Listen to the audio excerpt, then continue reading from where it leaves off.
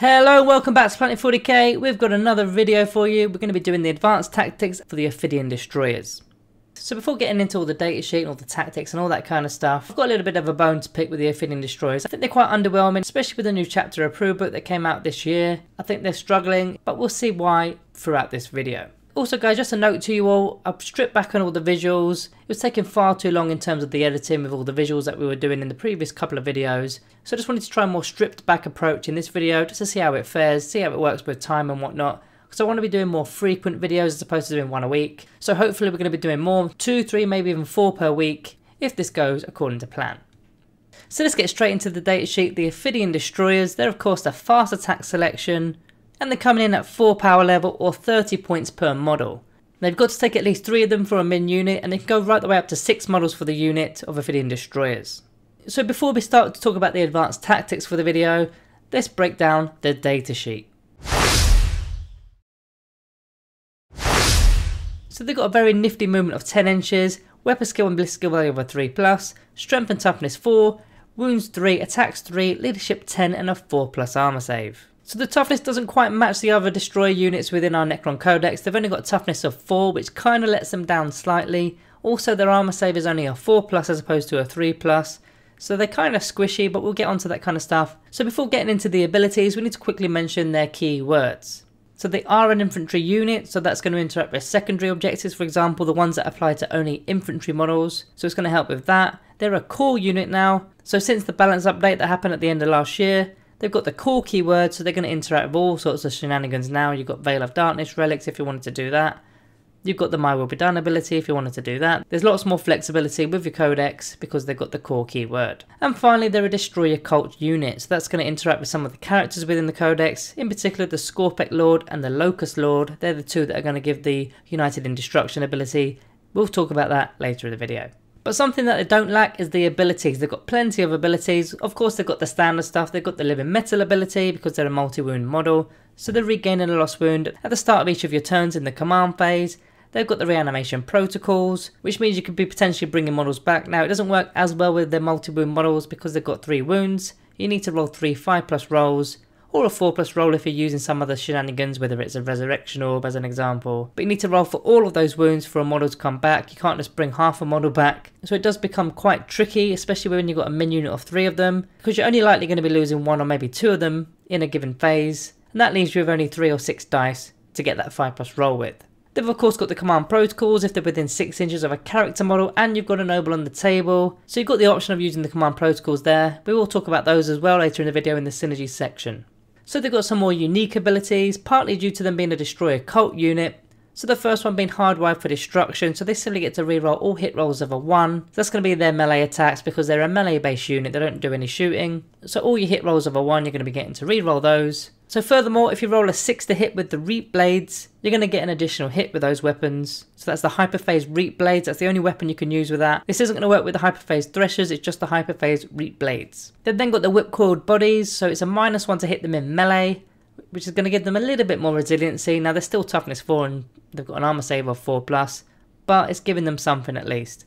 Then the final ability they've got is the Tunneling Horrors ability. So in the reinforcement step of your movement phase, these guys can tunnel in, which will be from turn 2 onwards. You can't do it in turn 1. So turn 2 onwards, you can come in anywhere on the board, but it's got to be more than 9 inches away from enemy models. So this is going to be good for a number of reasons. You've got your secondary objectives. You could be using them as more of an offensive unit, getting towards, say, a vehicle in the back lines of your enemy's deployment zone. Things like that. It's going to have a lot of uses. So let's get onto the war gear for the Ophydian destroyers. What are they carrying? So for a min unit of 3, one of the models within that unit is going to be carrying a Reap Blade. Now this is strength +2, making it strength 6, -4 AP, and the damage is a flat 3. So if these guys are getting into a fight, they're going to be slicing and dicing things pretty comfortably. Now the other 2 models within the unit are coming with the Hyperphase Threshers.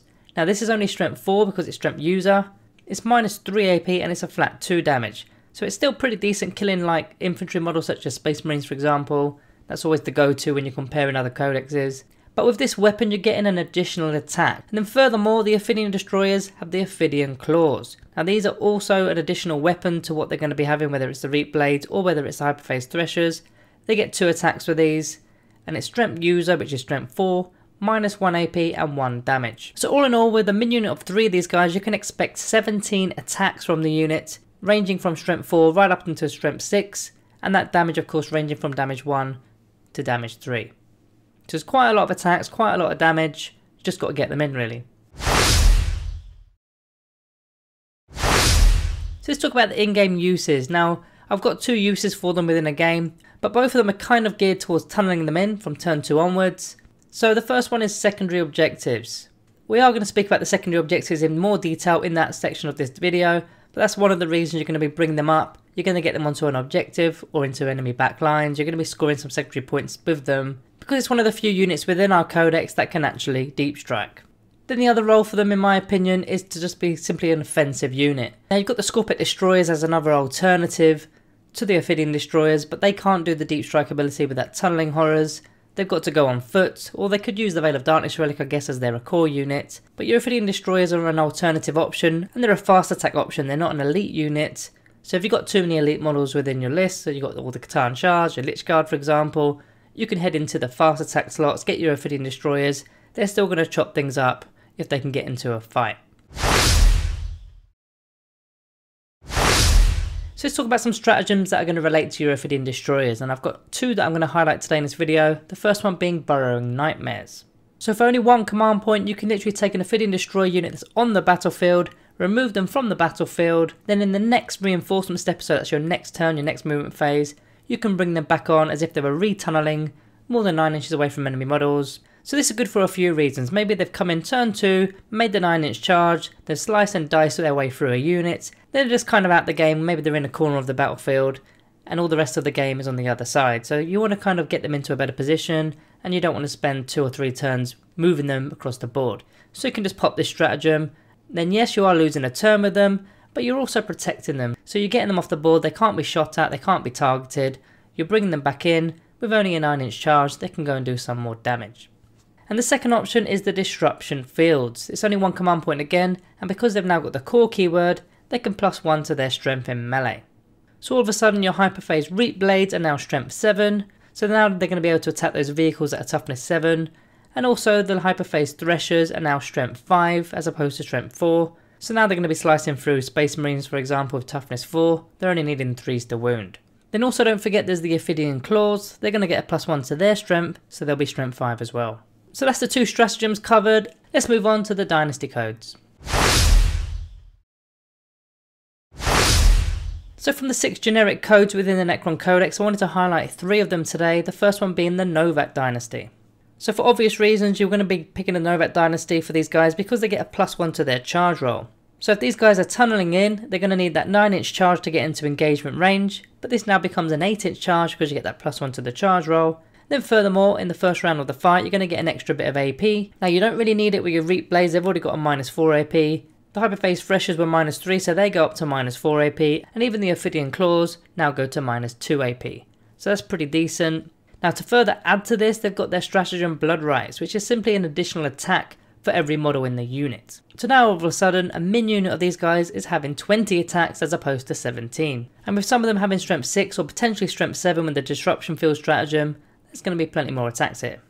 The second option I wanted to highlight today is the Zerakan Dynasty. So they've got the 5+ Feel No Pain save against mortal wounds, which is going to help them somewhat, but they've also got the ability to re-roll a single wound roll per phase, which definitely comes in handy throughout the game. They've then got their stratagem which is Empiric Damping, so for a single command point, if the enemy psychers within 18 inches of your Ophidian Destroyers as an example, they get to deny that psychic ability on a roll of a 4+. Now we don't have that many denies within our codex because we're not a psyker codex, we don't have any psychers. There is a few ways of doing it and this is one of them. While we're talking about the Zerakan Dynasty, I just want to bring up the Silent King. Of course the Silent King has got loads of buffs to core units, with their hit rolls, with their wound rolls. So this is going to definitely be a bit of synergy if you're taking this Dynasty code and you're taking the Silent King. Then the third one I've got to talk about today is the Nihilak Dynasty. So this will give them objective secured, even though they're a fast attack and not a troop. Objective secured, especially on a unit that's tunneling in, making that 9-inch charge. All of a sudden, you're stealing objectives while you're in a fight. So that's going to really aid not only your primaries and or denying primaries for your opponent, but also it could be for your secondary objectives as well. Now unfortunately the Nihilak stratagem isn't going to benefit the Ophidian Destroyers whatsoever, which is Reclaim a Lost Empire. It works in infantry units, but it works on the range attacks of an infantry unit and they don't have any range attacks. So unfortunately the stratagem's no good, but the objective secured I think is massive. Then you got to look at the dynastic traditions from the custom codes. The first one being Eternal Conquerors, of course. Like we just mentioned within the Herak dynasty, getting objectives secured is pretty big. You then got Butchers, which is very similar to the Novak code. Getting that +1 to the charge roll could be very handy, especially tunneling in. You'll definitely want that. And the third one I wanted to mention from the dynastic traditions list is Rad Reaved. So Rad Reaved is an aura that affects non-vehicle enemy units. So if they're within 1 inch of your Ophydian destroyers, it's a -1 to their toughness.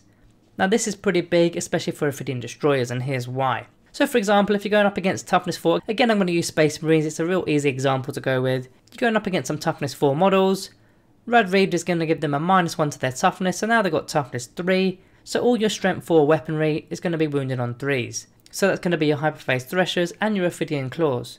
Then furthermore, don't forget your Reap Blades, which are strength 6, which is now going to be wounded on 2s because again they're toughness 3 against your strength 6, so you only need 2s to wound as opposed to 3s. And even if you're going against toughness 3 kind of models with say Eldari or Drukhari for example, that's also going to mean your strength 4 weapons are going to wound on 2s as well, because strength 4 is now going against toughness 2, not toughness 3.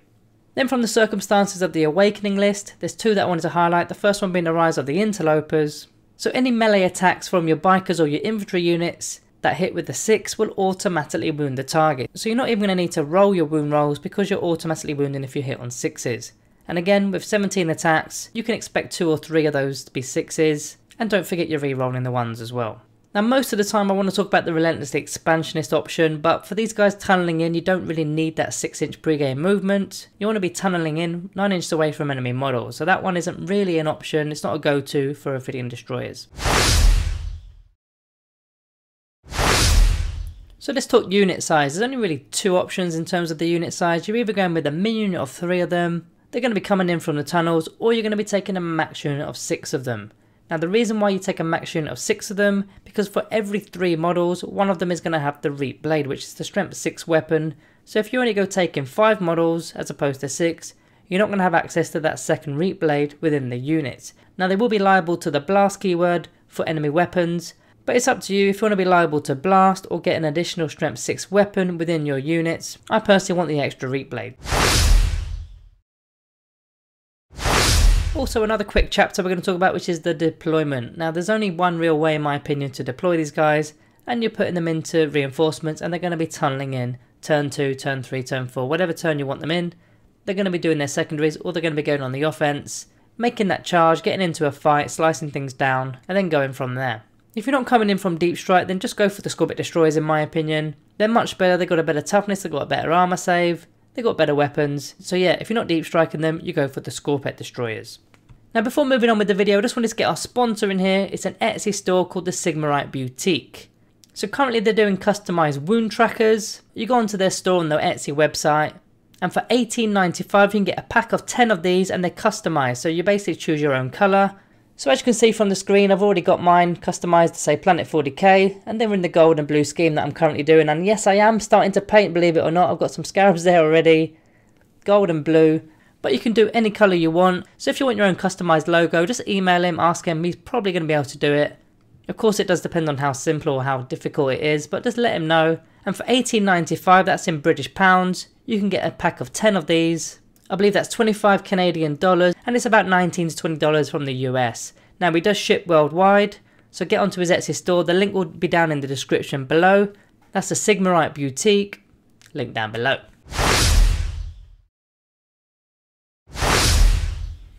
Okay, so we're on to the synergy now. So the first piece of synergy comes from both the Locust Lord and the Scorpet Lord. Both of them, as we already mentioned in the intro, they've got the United in Destruction aura ability. So destroy occult units that are within 6 inches of these character models get to reroll wound rolls of a 1. So they're already rerolling hit rolls of a 1 because of their hardwired for destruction ability, and now they'll be able to reroll wound rolls of a 1 if they're within close proximity of the Locust Lord or the Scorpet Lord. Now the second bit of synergy is from the Catacomb Command Barge. Now the reason I'm mentioning the Barge and not a standard Overlord model is because the Catacomb Command Barge has got the speed to keep up with your Ophidian destroyers. And why you want to be using the Catacomb Command Barge is because of the My Will Be Done ability. So this works on core units within 9 inches, they get to simply +1 to their hit rolls. So now all of a sudden they're going to be hitting on 2s and re-rolling 1s in melee. Then furthermore, to boost your Ophidian destroyers using the Catacomb Command Barge, he can take the Veil of Darkness relic, so he can meet your Ophidian destroyers in a location once they've done their tunnelling in. Then once they've removed a unit, they can Veil of Darkness into another location of the board within your next movement phase. Now further synergy would be to use a Technomancer. Now he's got the Rites of Reanimation ability, so we can be bringing a single model back every single turn in your command phase because they're a core unit. But you probably need to take the Canoptic Cloak with your Technomancer to give him that 10-inch movement and the fly keyword. Now he doesn't really need the fly keyword, to be honest. The 10-inch movement is quite crucial to be able to keep up with the 10-inch movement of the Ophydian destroyers. Then to further boost that Technomancer, you can give him the Cryptic Arcana, which is the Dimensional Sanctum, which will effectively give him Deep Strike. So he can be coming in with your Ophydian destroyers from your reinforcements, so that they're all going to be together without having to actually meet them in a certain location. What else we got? So we got the Chronomancer as well. So if you're using the Chronomancer, very similar to the Technomancer, he can use a Dimensional Sanctum to meet you guys there, but of course he's got the Chronometron ability, so he's going to give a 5+ invulnerable save to your Ophydian destroyers, which don't actually have an invuln save, and then furthermore, he's going to be able to give them that reroll to their charge roll. Now you've got to mention here that this happened in the command phase, so you're not going to be able to use the Chronometron ability on the same turn that you've deep struck your guys in, because of course you've missed the command phase, they're going to be off the field. But once they come in and then it's turn 3, turn 4 onwards, they're all on the battlefield, you can put the Chronometron ability on them, give them the invuln save, reroll the charge roll, not too bad. And then we get onto the command protocols, which as you know I don't like using too much, but we're going to mention them. There's one particular which is the protocol of Hungry Void, which is the melee based kind of command protocol. Now Directive 1 just adds AP to the weapons, which is only really useful for the Hyperphase Threshers and the Ophidian Claws. Because the Reap Blades are already -4 AP, they probably don't need it. But the more important one here is Directive 2, getting an extra bit of strength in the first round of the combat. So you can actually pair this with the stratagem that we mentioned earlier, which is the Disruption Fields, giving them a +1 to their strength. So now all of a sudden those Reap Blades that were strength 6 will now be strength 8.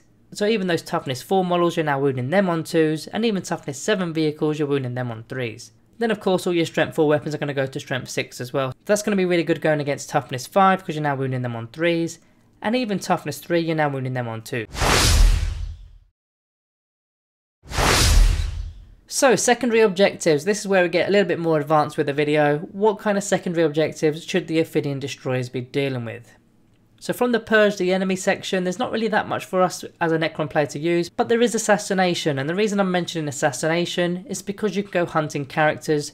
You can come in anywhere on the board with that Tunneling Horrors ability, 9 inches away from hopefully a character model. Now the character models are very likely going to be guarded with some sort of screen, but hopefully you can kind of multi-charge them in, taking out the character as well as the screen, or just taking out the screen with your shooting attacks and then go for the charge against that specific character. And if you can do this multiple times in a game, you can max out on Assassination. From the No Mercy No Respite list, you've got Grind Them Down. Again, they're going to be tunneling in, making that charge move, taking out a unit, and if you can simply destroy more units than your opponent does to you, you're going to be scoring points every battle round. Now this isn't really handmade for the Ophidian destroyers, but it is an option for you if you want to take Grind It Down, and if it relates to the rest of your army. As far as the Shadow Operations secondaries go, there's a couple here. You've got the new Rod, which is Retrieve Nockman Data. Now you will probably need to do this with a max unit of 6 Ophidian destroyers as opposed to 3, because in this new chapter approved you've got to roll for it. So if you roll equal to or more than the amount of models that you got in your unit, you're going to fail that action. So the more models within the unit, the easier it will be to do the action. So for example, if you've got 3 models in the unit and you roll a 5, you're going to fail. Whereas if you've got 6 models in the unit and you roll a 5, you're going to pass. So the larger the unit, the better. This one's probably better done with flayed ones, because you can get more in a unit and they're a lot cheaper as well. But if you take a max unit of these guys, you can do it. Then another one from that list is Deploy Teleport Homers. Now because they've got that Deep Strike ability, or the Tunneling In ability rather, they can be coming in, doing the action at the end of the movement phase, so straight away pretty much. And you can either be scoring 2 points if you're 12 inches away from the enemy deployment, or 4 points if you're within the enemy deployment, which you can be if they've not screened it well enough. Now there is a slight problem with this one, is the fact that they're not a troop selection, they're a fast attack, so they have to survive an entire round, and then it has to come back to your command phase before you can actually score the points. So they're definitely going to have a target on their back as soon as they arrive, because your opponent is not going to want you scoring, especially if you're in their deployment zone, maximising the points. But the best options in my opinion come from the Battlefield Supremacy list. So you've got behind enemy lines, again for the same reason, they're going to be tunneling in, and if you've got 2 of these units doing that, you're going to be scoring 4 points every battle round. If you've got 1 unit, you're still going to be scoring 2. But there's no actions that you need to do, you don't need to wait an entire turn in order to get the points, you score it on your own turn, so that's a very good option in my opinion. The second option, engage on all fronts, is kind of similar in a way. You got to have all the quarters. So of course they're not going to be able to do this alone because it requires at least 2 other units to score and engage on all fronts. But they're going to be a part of that scoring system. Whether you're getting 2 points per round or 3 points per round, depending on how many quarters you've got, they can be a part of that. Then the final one is Stranglehold. Especially if you're playing the Nihilak Dynasty, you're taking objectives quite easily. And if you've got more objectives than your opponent does, and you've got at least 3 of them, you're going to be getting 3 points per battle round. So why this is good for Ophydian destroyers, they're going to be coming in through the tunnels, getting onto an objective, hopefully making a charge move onto the objective. That makes it even easier. So not only are you gaining an objective, but your opponent is losing an objective as well. So that's going to definitely benefit in terms of the numbers. You need to have more than your opponent does. But hopefully by that point you'll have 3 objectives. You should have already at least 2 that are probably near your own deployment zone anyway. So this will be the 3rd or even the 4th that you've got hold of. So we're on to the comparison section of the video. There's a couple of units that I wanted to compare the Ophydian destroyers to. Now the first one is the Scorpion destroyers, of course. Both of them are very similar. They're both destroyer cult units and they're both 30 points as well. But here are the main differences. The first is the movement. The Ophydian destroyers are slightly quicker, not by much. It's only 2 inches, but you've got to give them the point for that. They've only got a strength 4 and they've only got a toughness 4, whereas the Scorpion destroyers have strength and toughness of a 5. So that's pretty big, especially when their weapons are like +2 for example. Then furthermore, the armor save is much better. They've got a 3+ armor save, that's with the Scorpion destroyers, as opposed to a 4+ with the Ophydian destroyers. So they're much more resilient, especially with the toughness 5 as already mentioned. But you then got to bring it back. The Ophydian destroyers have got the whipcord bodies, so it's a -1 to hit them in melee, and they're able to deep strike naturally. You don't need to use some sort of Necron Dynasty stratagem or a Veil of Darkness relic to get them into a certain location. But I personally think the Scorpion destroyers are a better option, especially when you're going slicing and dicing with these kind of units. Now if you weren't going slicing and dicing and you wanted to use them for a scoring kind of unit for your secondary objectives, maybe your primaries as well, then you got to compare them to the flayed ones. So the Ophydian destroyers, a min unit of 3 of them is costing you 90 points, and that's going to get you 3 destroyers, or 9 wounds if you like. So if you're going to spend those 90 points on the flayed ones instead, you're getting the same amount of wounds. You're still getting 9 wounds, but you're getting 9 individual models. But that's important because of enemy weapons in terms of the damage. So for example, if they've got a damage 3 weapon and they fire it at a flayed one, only 1 flayed one will be removed, and that's only 1 wound gone. Whereas if they fire it at an Ophydian destroyer, that's going to be all 3 wounds for the Ophydian destroyer gone. So your Ophydian destroyer unit will lose 30 points, whereas your flayed one unit will only lose 10. Then it kind of goes back to the secondaries that we mentioned earlier with the retrieve Necron data. It's going to work much better with flayed ones because you can have bigger units. You can have up to 20 of them in fact. So when you're rolling to do that retrieve Necron data, if you've got a unit of 5 of them, you can only fail it on a 6. Whereas if you've got a unit of 3 Ophydian destroyers, you can fail it on a 4, a 5 or a 6. So you're less likely going to be achieving it with the Ophydian destroyers. So in terms of a more offensive unit, I think the Scorpion destroyers are better. And in terms of a scoring unit, I think the flayed ones are better. So they kind of can do both. But if you're planning the list out pre-game, you want to know what their role is within the game. You don't want to be giving them both jobs if you like. You want to be giving them the one job and they need to focus on that one job. Okay, so let's get on to our community reviews on our Discord. So as you know by now, we take some little snippets off of our Discord. They give a little review of the unit we're currently covering and they'll give a score out of 10. So the first one is JMara0998. He's put 5 out of 10. If you can make their charge move, they do a lot of damage, but very much a glass cannon and making a 9-inch charge is unreliable. 6 out of 10 if it's the Novak code due to the 8-inch charge being more attainable. Fast attack slots have much better units though, Scarabs and Wraiths, and Scorpion destroyers cost the same and are generally better. So he's given a 5 out of 10 or a 6 out of 10 with the Novak code. Then the second one I'm going to bring in today, which is Mr. Reality. So he's put great little glass cannon that can be used to threaten some of the bigger bads. Toughness 4 is a bit of an issue, but then -1 to hit helps out a bit there. Great fun in narrative games, but meh in competitive. 7 out of 10 for mostly narrative players. So that's their opinions there, so shout out to those two guys from our Discord. And if you haven't already joined our Discord, the link is below. It is free to join. Now there is a VIP members area for the paid members, but there is also free areas of the Discord where you can talk about painting, you can talk about tactics, you can talk about list builds, and of course you can put your unit reviews in, which may make the next video. Okay, so let's get on to my final thoughts. So they're kind of stuck between a killer unit and a point scoring unit for your secondaries. They've got the versatility to do both, but flayed ones are better at one and scorpion destroyers are better at the other. And if you already know what you're going to be doing with these guys, then you should be selecting one of those other units as we just mentioned. The only advantage they've really got is the 10-inch speed. Do they really need it when they're tunneling in anyway? They only need to get that 9-inch charge off. Okay, maybe when they go to the second target, that 10-inch will be quite handy. But the scorpion destroyers aren't that far behind with an 8-inch movement. It's a real shame that the toughness 4 as well as a 4+ armor save, I think at least one of them should be boosted in my opinion. I'd probably give them a toughness 5 just simply because they're a destroyer cult unit. They should have toughness 5 on all the destroyer cult units. That would make them a little bit better in terms of their resiliency. But for me overall they're just a bit underwhelming. When you've got the flayed ones and the scorpion destroyers at your disposal, why would you pick Ophydian destroyers? They're not really for me, so today they're going to be getting the average stamp. So guys, that's what I think. You'll have to let me know what you think below. And before you leave, remember to like and subscribe to the channel. So guys, all that's left to really say is thank you all for watching, and I'll see you next time.